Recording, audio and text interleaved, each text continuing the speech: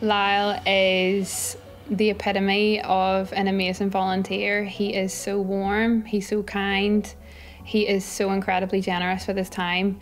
Not long after I came to this country 21 years ago, I was introduced to the Princess Trust as an opportunity to volunteer. I was just struck by the number of young people who can't get a job, finding it difficult. I think Lyle has changed my life. He's really given me the push in the right direction, and I honestly don't think that I would be where I am today without him. I owe everything to him. I just feel very comfortable working with young people at different ages, different personalities, different backgrounds, helping to build self-confidence, self-belief, to develop as individual human beings.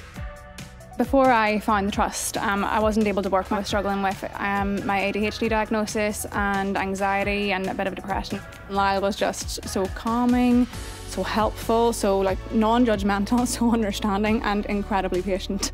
I really believe that people like myself, business people or whatever, have an opportunity but also an obligation to give something back, and I can see the difference it is making in young people's lives. Up until last week, Lyle had no idea he'd won this very special award.